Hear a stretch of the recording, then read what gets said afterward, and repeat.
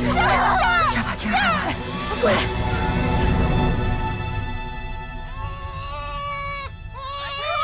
生了，皇上，这是生了呀！朕的孩子当中，就属他的哭声最洪亮了。生了，是个阿哥。海兰，是个阿哥，海兰。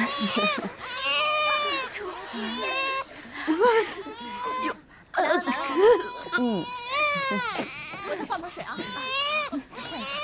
好。哎呀，稍等，热水才关键。海兰。好，给。海兰，海兰。主，怎么了？仙妃娘娘，贵人服了催产药，血一直止不住，这恐怕什么？你想法子？赶紧拿止血的白药，太医，赶紧给贵人服止血汤药啊！主，这可怎么办？海贵人现在流血不止，你们要是止不住海贵人的血，本宫就违你们誓本，听到没有？这，主，齐太已经到了。臣请贤妃娘娘。齐太医免礼。齐太医，海兰流血不止，现在又昏过去了，还请齐太医保住海兰。请娘娘放宽心吧，皇上已经嘱咐微臣了。请。是。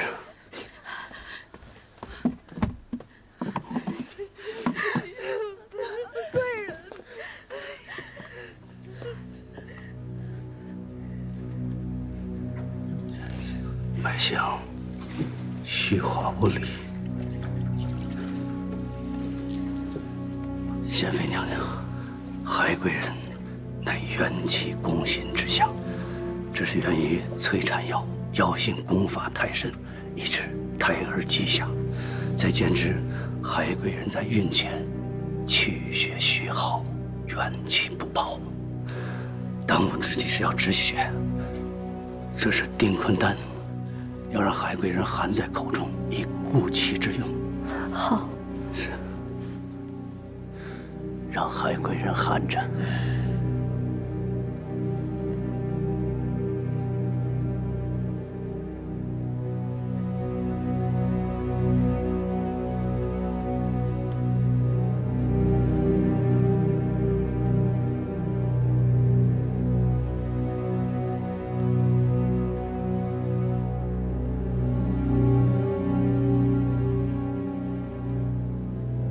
血止了。血止了，贤妃娘娘，请安心吧，海贵人的血止住了，只要每日按时服用定坤丹，还有止血药，应该没有大碍了。多谢齐太医救命之恩。那微臣告退了。把帕子给我。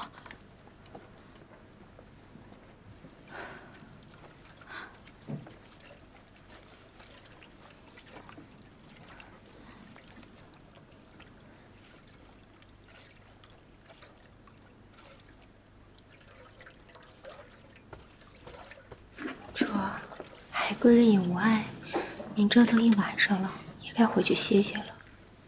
没事儿，我陪着他。你去看着五阿哥，一步都不许离开。是。贤妃娘娘，里头情形如何了？皇上来了，一直在外面守着呢。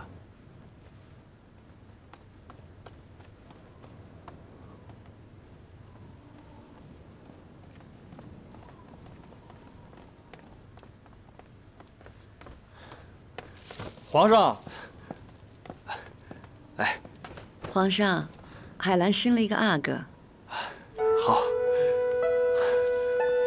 哎，好啊，好。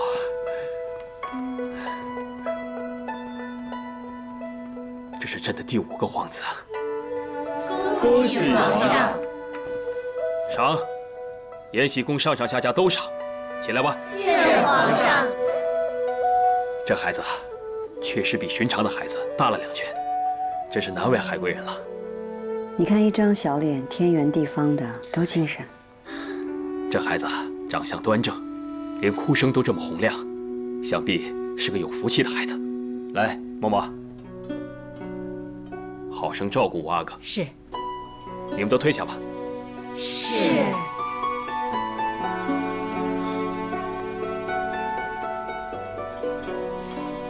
朕已经想好了。穆天子传说：“积其，则玉属也。”这“其”字，一般有珍奇之意。朕打算赐名五阿哥为永琪，如何？永琪，好名字。海兰是拼了性命生下这位阿哥，亏得齐太医及时赶到，才替海兰止住了血。多谢皇上。是啊，这海贵人呐，替朕生了一个好儿子，令朕的心情愉悦。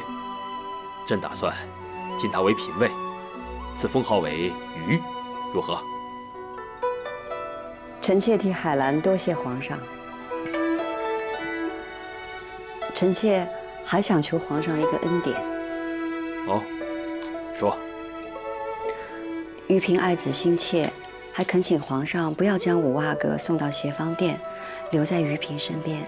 朕正有此意。于嫔出身低微，朕打算将永琪交由你抚养。如此一来，于嫔也可时时相见。臣妾和于嫔叩谢皇上隆恩。臣妾和海兰一定会照顾好五阿哥，不辜负皇上的期望。好，起来吧。李煜，奴才在。今晚伺候的太医，全部逐出宫外，永不录用，以惩无能之罪。奴才明白。主儿，您慢着点。哎。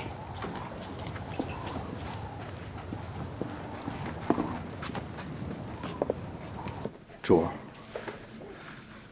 这天儿都快亮了，您别在这守着了。三宝啊，我这心里不踏实。皇上遣了许太医和李太医出宫，你跟着他们，看看他们出宫之前跟谁来往。奴才立刻就去。去吧。这。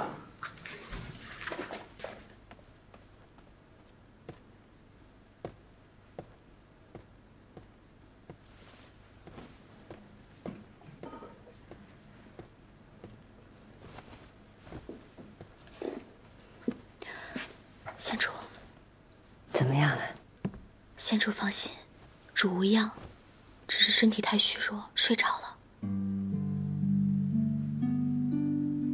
县主，你也回宫歇着吧。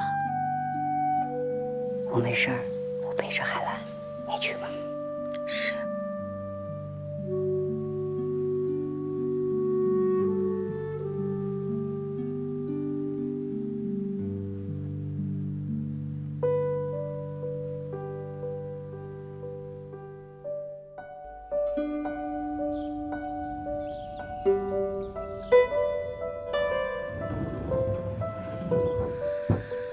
哎呀，这昨个风的，于嫔的惨叫声，整个启祥宫都听见了。我以为她生得那么艰难，肯定母子不保了呢。这保不保的无所谓，但凡孕中肚子大的厉害的女子，哪个不是身上横纹，失了夫君欢心呢？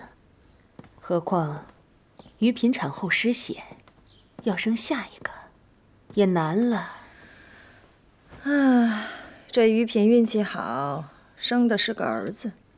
左右皇上登基后生的第一个贵子是您生的，五阿哥比不上四阿哥，就是费了咱们先头一番力气，安排母族使者装病支走江雨滨，让许太医他们替于嫔生产。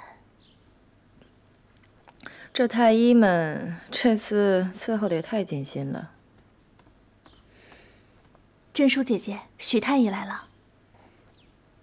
珠儿，奴婢先下去片刻。嗯。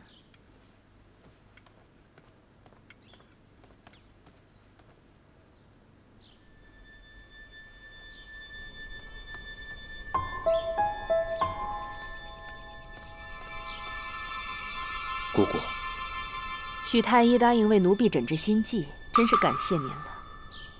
这诊金您先收着，奴婢得空来拿药。还提什么诊金呢？我在宫里的差事都没了。也好，您在宫里都辛苦半辈子了，这出宫安享晚年也是好的。也是，只要家里人都平安就好。这个您放心，您人好福气大，负责子孙的。都照常收下了。收下了，不过许太医他们在宫里是留不住了。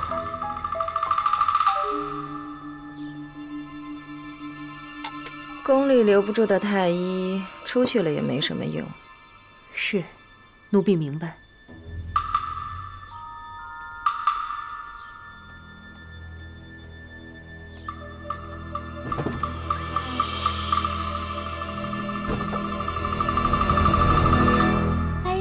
五阿哥真可爱，哎，笑了笑了，贤主他笑了。玉嫔还睡着呢。哎，贤主，您看五阿哥的脸色多红润啊。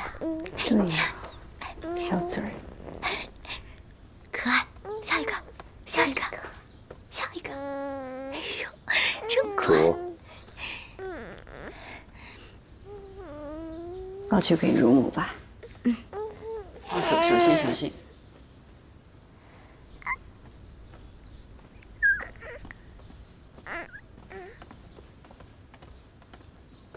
主，奴才见过许太医，见过嘉嫔身边的真书。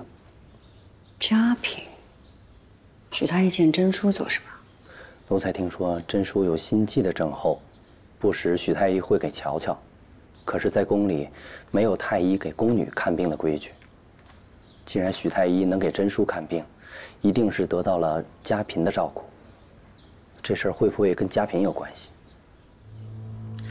嘉嫔素来巴结皇后，和贵妃也是面和心不和。如果这事儿真跟嘉嫔有关，她也不是个省心的。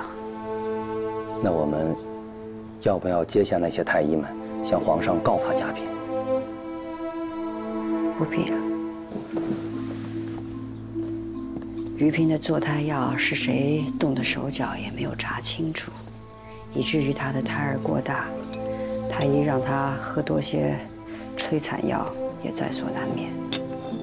皇上能治的罪，也就是一个用药不当。那也不能放过许太医他们。嘉嫔向来巴结皇后，要是这事儿真的跟嘉嫔有关系，那皇后娘娘会不会也有份儿？不管怀疑的是谁，只有一点疑心，毫无证据是没有用的。皇后娘娘，皇上来了。臣妾参见皇上。都起来吧。皇上今儿下朝晚，想是被前朝的事儿绊住了。在以山西学政一案，必得严惩，才可杀一杀贪贿之风。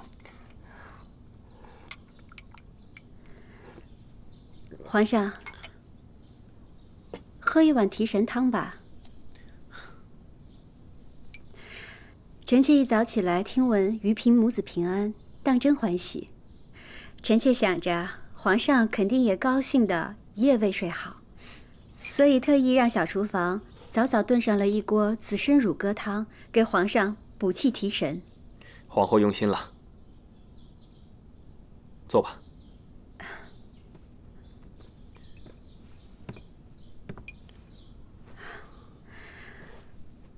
皇上，除了于嫔母子的喜事，臣妾还听闻了另一桩事。哦，皇后且说。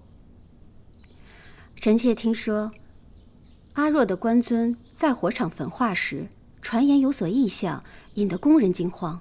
而于嫔虽然顺利产子，但难产伤身，至今虚弱。臣妾担心是否因为昨夜的不祥而起，伤了宫闱福泽。你接着说。阿若的罪行罄竹难书，赐死都应该。只是河宫人心浮动，对贤妃议论颇多，臣妾不能置若罔闻。皇后啊，朕年幼时想过，贵为六宫之首的皇后，若幻化成形，该是什么样子？或许便如莲花台上的观音，心怀天下，亦存慈悲，不妄听，不妄语，不行恶事，不打诳语，万事了然心中，凭一颗慧心巧妙处置，皇后以为如何？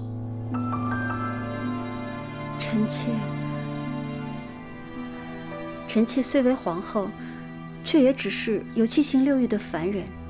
皇上所言的神仙境界，臣妾自愧不如。皇后说的对，人就是人，但达不到的境界也可以心向往之。臣妾明白皇上的意思了。怪力乱神之语，实在不该出自臣妾口中。宫中尽言怪力乱神，皇后更应该弹压流言，免得宫中妄语成风，人心生乱。臣妾回去后自会训示宫人，不许他们胡言乱语。另外，余嫔生子，臣妾也会去安华殿还愿，祝祷5阿哥康健平安。5阿哥很好，4阿哥更讨朕喜欢。可皇后，朕与你还是要有个嫡子的。皇上，臣妾侍奉您多年，必有许多不是之处。可臣妾一心所念唯有皇上，臣妾一定会为皇上生下嫡子，以为皇上心愿。好。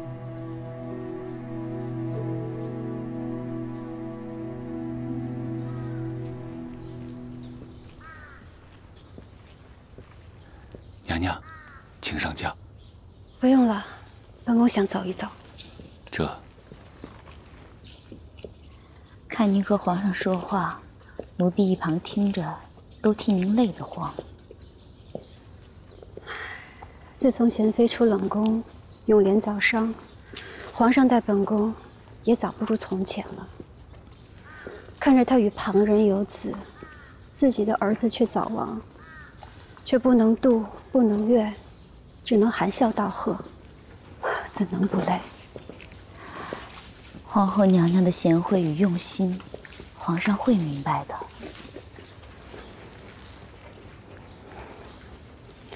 皇上会明白吗？本宫好怕，这一世夫妻，只有表面上的亲睦。可要是有一日，真的只剩下表面这一点点情分，本宫也只能死死抓牢，不能放了。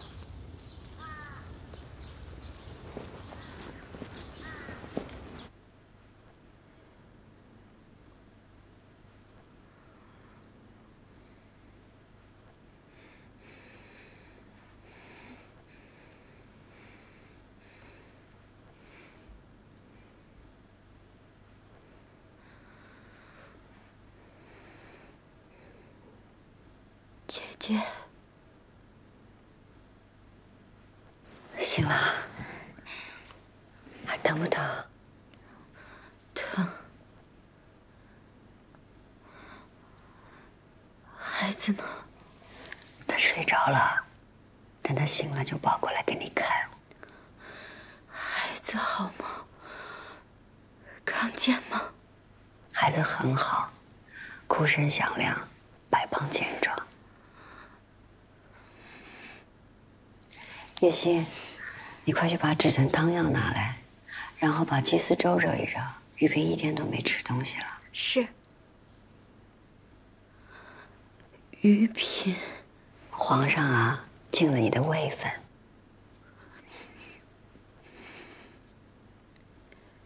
姐姐，我终于替你和我自己生下了个阿哥。我昨天差点以为自己熬不过来了。昨天看你九死一生，我也揪心得很啊。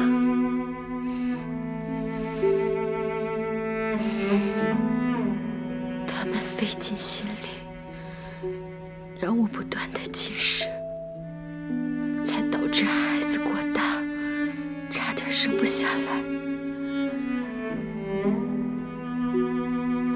姐姐，还好你一直都在，若是你不在，我肯定撑不下来母子俱损，就随了他们的心愿。好，你现在身子虚，先不想这个，好不好？不，此世之恨，断不能忘。他们今日加在我跟姐姐身上的种种，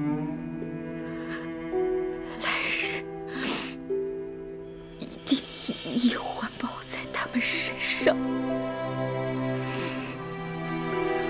我不能再坐以待毙，此生我一定会报姐姐还有孩子万全。我绝对不会再坐以待毙了。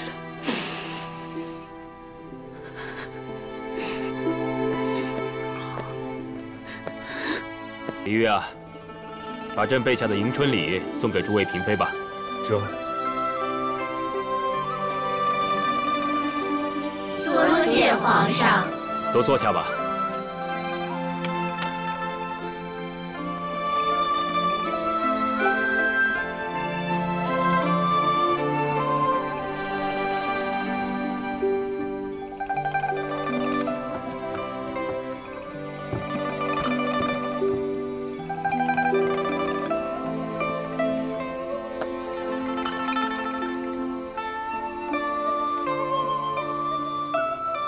皇上竟如此偏心，给皇后娘娘的是一整盒，给咱们的却只有1颗，到底是看中皇后娘娘？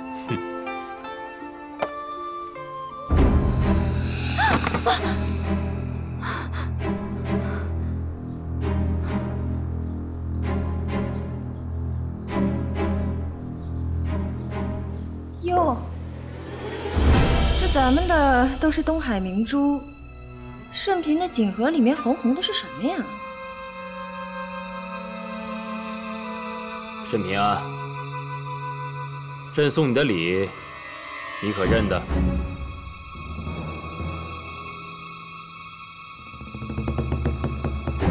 皇上，这是朱砂。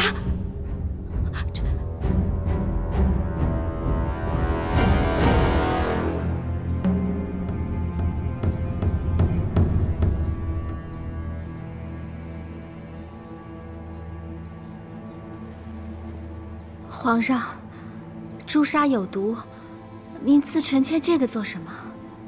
莫不是拿错了吧？这朱砂有毒，遇热出水银，最合你不过了。玉壶，你来说说。是。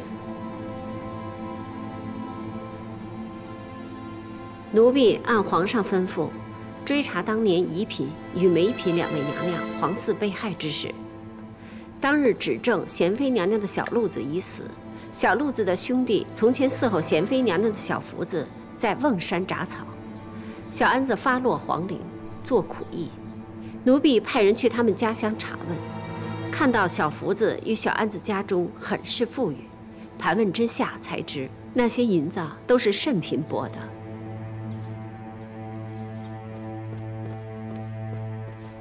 皇上，臣妾没有做过这样的事情。臣妾和小路子、小安子本就没什么来往，对他们家里的事情更是一无所知。奴婢去问过小安子，才知道当日说贤妃与他讨要朱砂之事，也是慎嫔嘱咐他做的。皇上，臣妾实在是冤枉。臣妾早就听说，小安子在慎刑司服役时哑了喉咙，再也不能说话了，如何能说他是臣妾指使的呢？阿若，本宫派人去看过慎刑司的记档，你和你宫里的人都无出入慎刑司的记录。你方才说跟小安子并无来往，那你如何得知他不能说话了？皇上，臣妾只是听说。听谁说啊？说来听听。臣妾只是听说，至于是谁说的，臣妾早就忘了。比不得贤妃心思细腻，连慎刑司的记档都会拿出来查看。本宫当然要查。一个受冤之人，自然要为自己洗冤，求一个清白。慎嫔，你既然说你之前亲眼看到贤妃如何谋害梅嫔和宜嫔，那你自然记得清楚，不会忘记。今天朕要你再与朕说一遍当年的事，到底如何，不许错一个字。当年，皇上，当年的事情太过恐怖，臣妾不敢去想，也不敢记得。臣妾只记得，贤妃在炭盆和鱼食里添了朱砂。至于细枝末节，臣妾早已经忘了。荒唐！当年你口口声声描述贤妃是如何害了我跟宜嫔的孩子，细枝末节，无一不明。为何今日却不能一一道来？皇上，此贱婢满口谎言，她一定有问题。皇上一定不能饶恕她。朕今日查问，就是要她说个清楚。皇上，当年苏莲带人搜查延禧宫，就是阿若拦下不给搜查寝殿，才惹人疑心。后来，便在贤妃寝殿妆台屉子底下，发现了沾染沉水香的朱砂，落实了贤妃的罪过。臣妾就一直在想，若这件事情真是贤妃所为，为何要将朱砂放在如此明显之处？倘若这件事情贤妃不知情，那么究竟有谁可以随意进出贤妃的寝殿，将朱砂放了这么久，以至于沾染了沉水香的气味都不被贤妃察觉？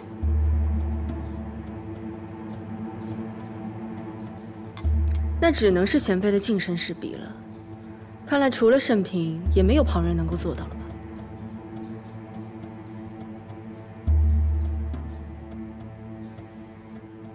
当年言之凿凿，今日荒不择言。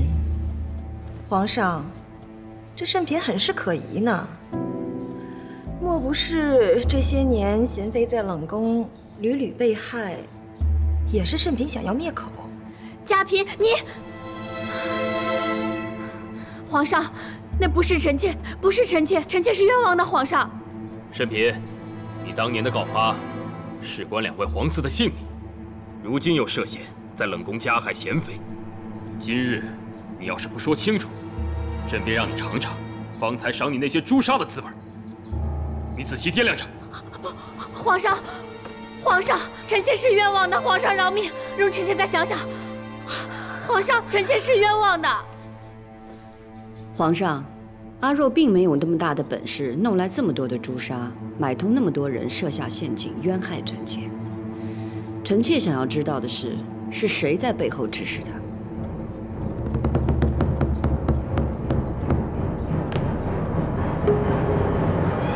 你看着本宫做什么？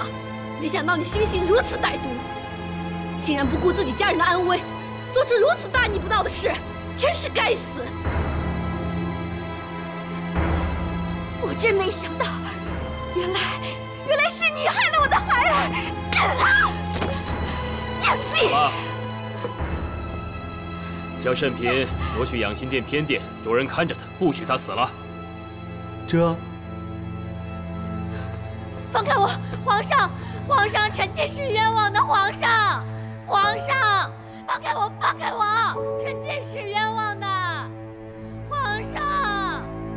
皇上，臣妾是冤枉的，皇上！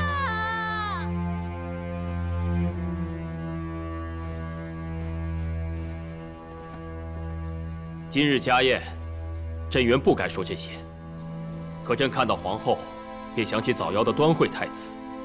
又想起梅嫔和宜嫔的孩子死得不明不白，朕不能不细问。皇上与臣妾为人父母，如何能不伤心？此事自然要查个水落石出。只是今日天色已晚，有什么事情，皇上也等到明日再查吧。那朕先回养心殿了。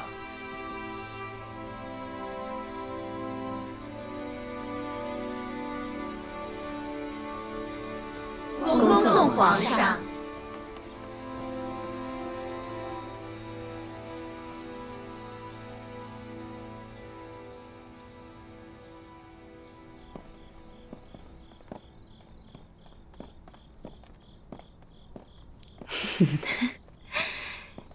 今天闹了这么一大出，看来皇上早就留先招了。今夜怕是很多人睡不好觉了。事情过去这么多年了，是该有个了结。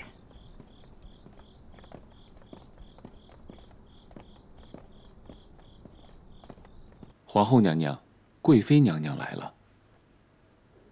让她进来。这。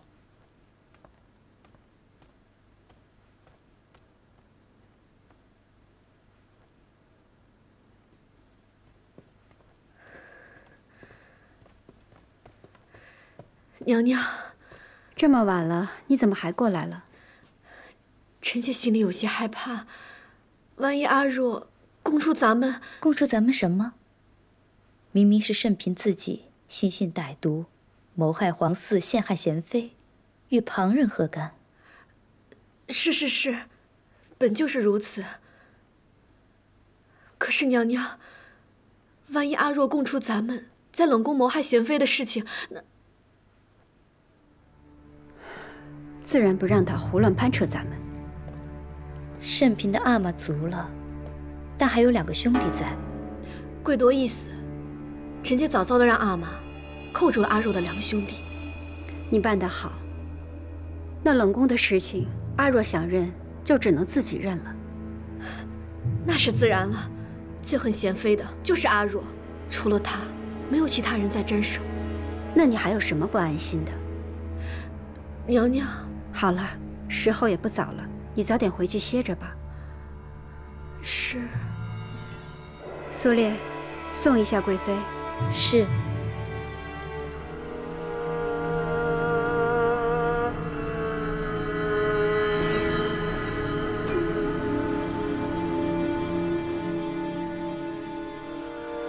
把这衣服给我换上！有罪的奴婢，不配穿这个。不，这不是本宫的衣服。李煜公公，本宫要求见皇上，转告皇上，本宫是冤枉的，真的是冤枉的。主，自己好好想想，做了什么，都谁做的？见了皇上，好好跟皇上回话。李煜公公，李煜公公，本宫是冤枉的，本宫要求见皇上。皇上，皇上。主儿，您可不能再糊涂了。贵妃娘娘让奴婢给您递个话，您的2个弟弟，所出人家现在仅剩的难听，生死可就掌握在您的手里。贵妃，主儿，现在事情都出了，就看你想要保谁了。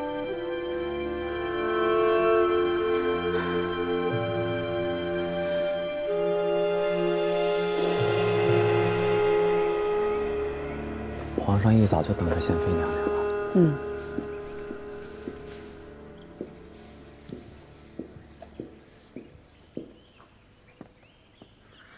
臣妾给皇上请安。贤妃坐。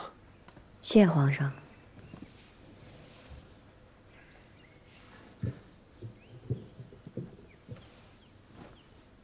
阿若，昨日朕留你脸面，还许你在偏殿住了一晚。如今只有朕和贤妃在，有什么话，你尽可说了吧。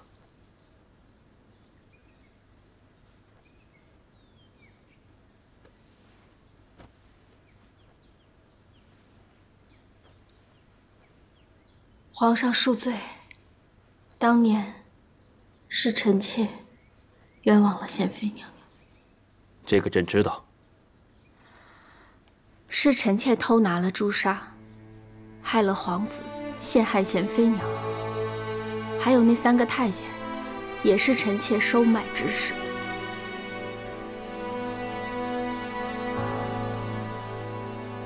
阿若啊，你一个人能做什么？皇上和本宫心里有数。哪些事儿不是你做的，又是谁在背后指使的你？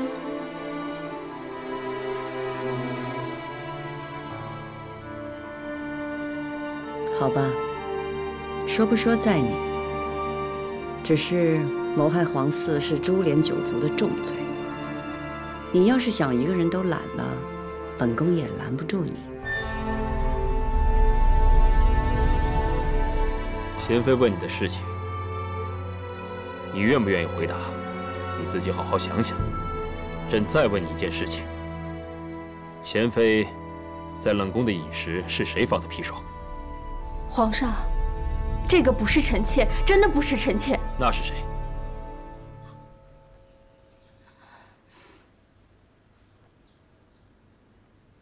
心叶，你说。回皇上，奴婢平时服侍主日常，主做什么，奴婢不太清楚。但奴婢知道，主深以贤妃娘娘为恨，尤其是发现皇上有条帕子是贤妃娘娘的旧物，那时候主就说过，想要除掉贤妃娘娘。主您别怪我，这时候心燕只能说实话了。到了现在这时候，您做了什么，你还是自己认了吧，逃是逃不掉的。阿若，你的婢女都这么说了，你还不赶紧招了？贤妃在冷宫时，你为了要除掉她，你还做了些什么事情？是，冷宫里走水也好，闹蛇也好，都是臣妾做。你认得倒是利索，你就这么恨本宫吗？贤妃，我就是恨毒了你。明明我聪慧伶俐，事事为你着想，你却凡事都压着我。你明知皇上喜欢我，却一定要把我指婚出去。我得宠难道对你不好吗？你也多了一个帮衬，为什么一定要断了我的出头之路呢？朕喜欢你。这些年来，朕怎么待你，你心里还不明白吗？皇上从前是喜欢我的，才会在延禧宫的时候高看我，又收我做了嫔妃。哼，阿若，你太会妄自揣测朕的心思了。朕如何待你，你自己说与贤妃听。皇上，你背主求荣，自取其辱。说。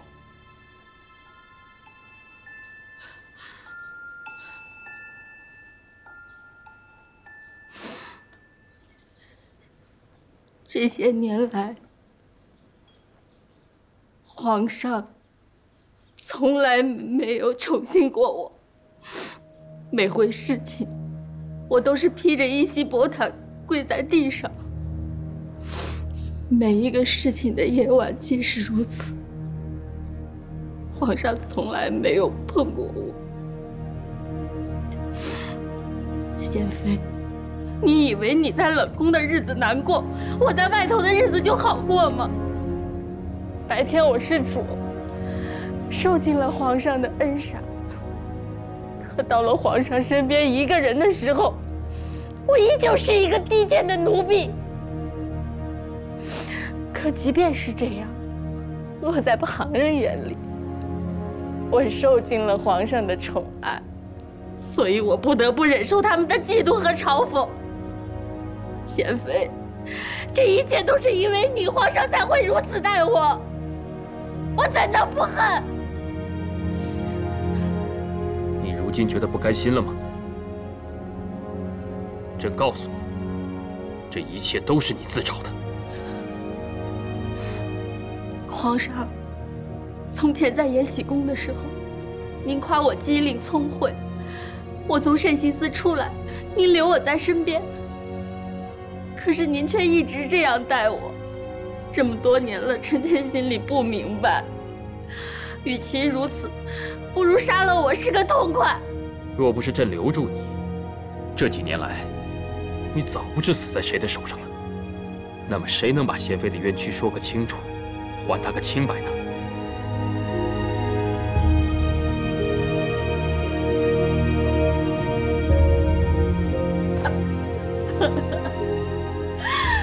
原来都是为了贤妃。皇上竟这样待臣妾对您的一片真心。真心？你那都是算计之心，朕如何不能这么待你？皇上以为臣妾待您是算计之心，那后宫众人哪一个不是这样？为什么偏偏臣妾就要被皇上如此羞辱？朕知道很多人都想算计朕，但像你这样背主求荣、心狠毒辣的人，朕倒是第一次见。朕再问你一次，背后指使你的还有什么人？无人指使臣妾，全部都是臣妾自己做的。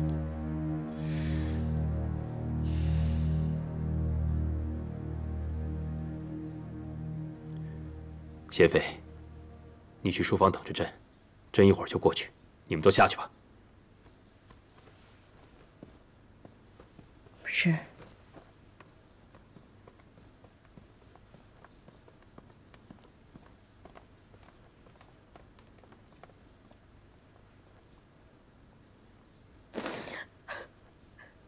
阿若，贤妃不在了，你可冷静下来，好好告诉朕，这背后到底还有什么人？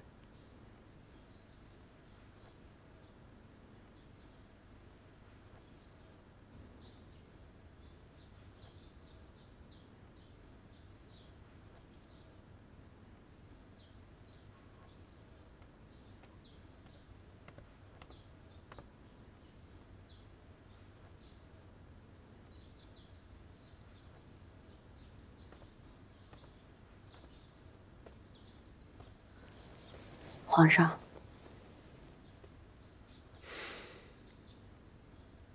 朕问了阿若许久，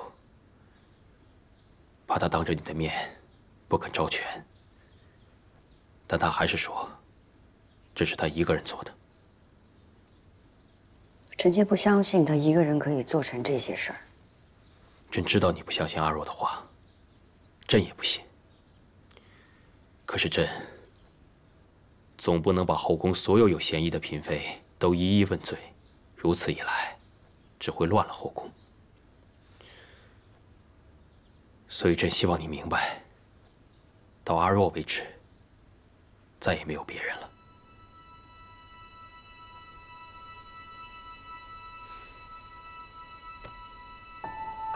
如懿，朕首先是前朝的君主，然后才是后宫的君主，希望你能明白。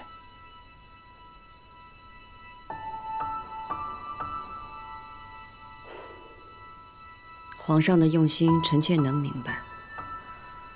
皇上与臣妾如此坦然，没有隔阂，能得皇上如此相待，臣妾也心安了。如懿，朕真的希望，从此以后，你我再也没有隔阂。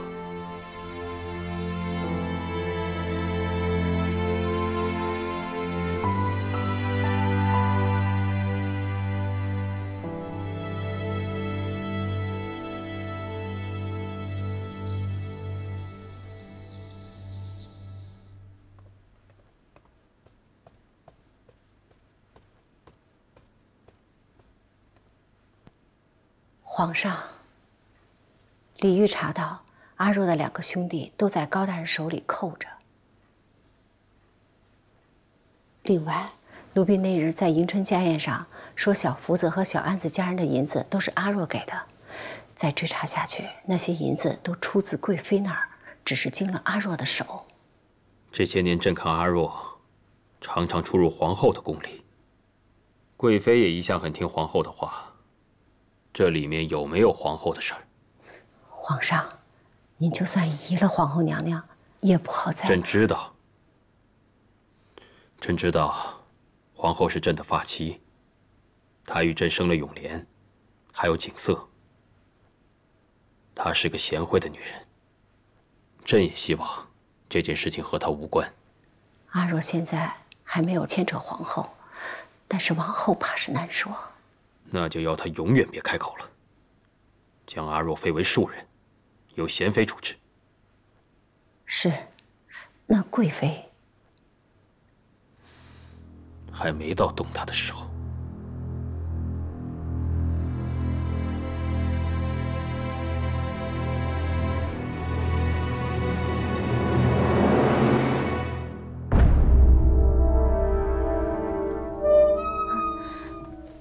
你们出去。是。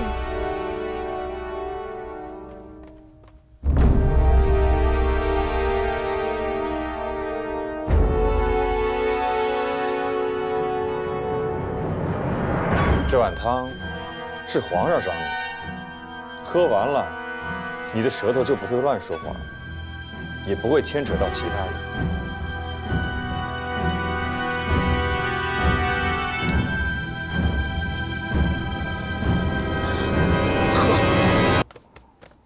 主儿，李公公来了。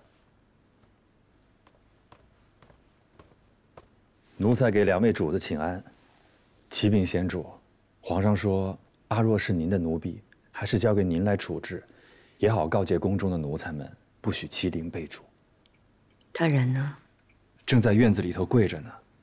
只是阿若曾风言风语辱骂您，皇上吩咐灌了让他安静的药，他再也不能说话了。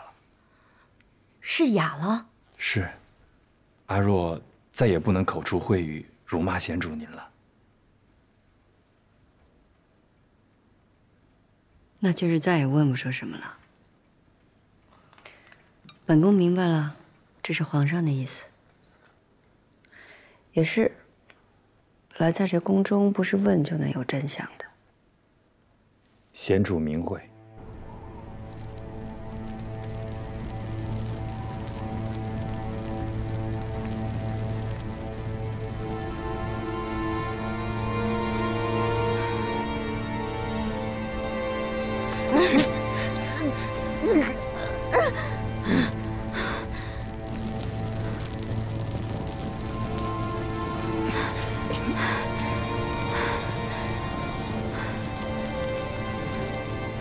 咱们主仆2人已经很久没像现在这样面对面好好说会话了。三宝，奴才在。拿把椅子。这。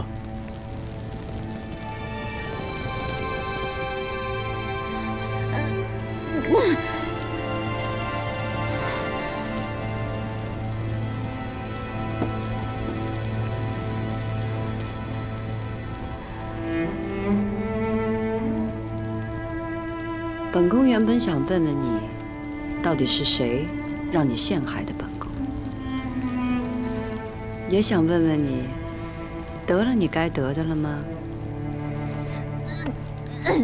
只是你现在这个样子，什么也都问不出来了。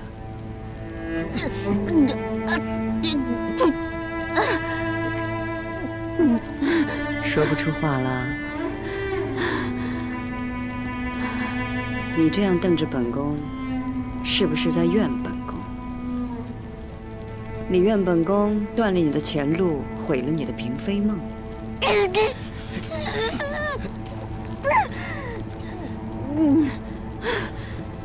把手给我。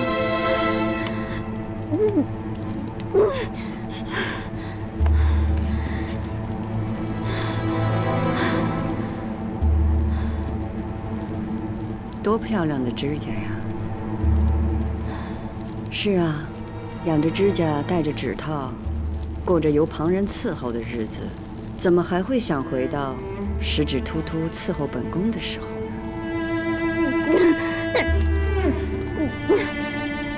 只是你把自己的后路断得一干二净，你怪不了旁人，要怪只能怪你自己咎由自取，自食其果。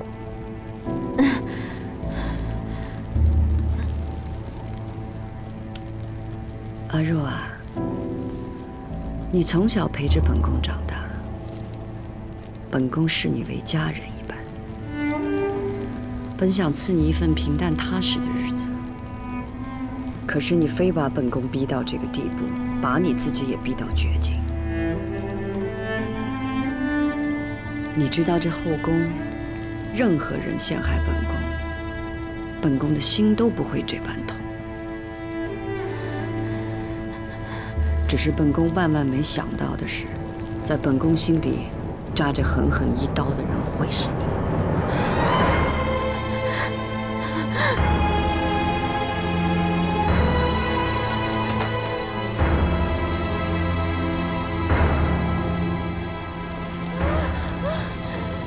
你们都看着了，一次不忠，百次不用。你们若好好当差，本宫自会好好待你。奴婢谨遵教诲，不敢心怀二念。那就好。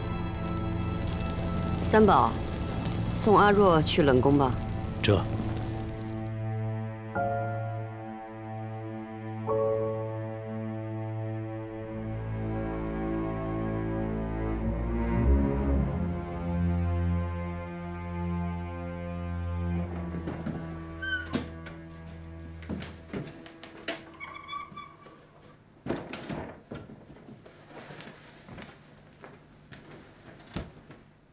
主儿，您吩咐的东西，奴婢给您带来了。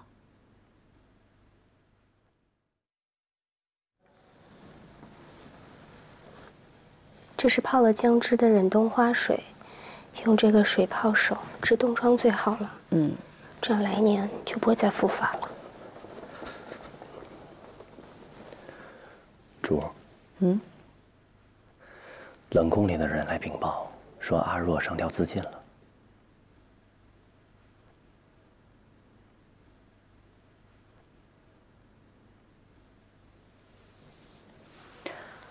皇上知道了吗？知道了，皇上的意思就说是病死的，烧了便是。啊，对了，主儿，海贵人的产期就在这几日了，怎么也没个动静？ 三宝，你去延禧宫问问。这。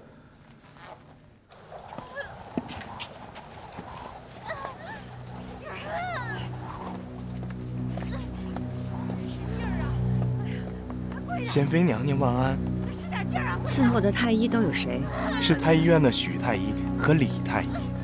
不是一向都是姜太医吗？姜太医呢？御史来了使者，在驿馆里得了风寒，姜太医去医治了。 贤主，产房血腥不小，您不能进去啊！贤主，哎，延禧宫的生孩子，这在烧人，谁挑的时辰？非深更半夜将人送走。坚持住，你就要坚持住！我这心里不踏实。姜太医又不在，你去回禀皇上，求皇上找齐太医过来，势不可却。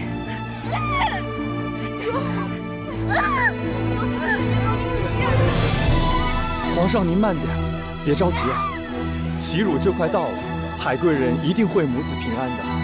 正殿已经掌灯了，不如您先去正殿，静候佳音。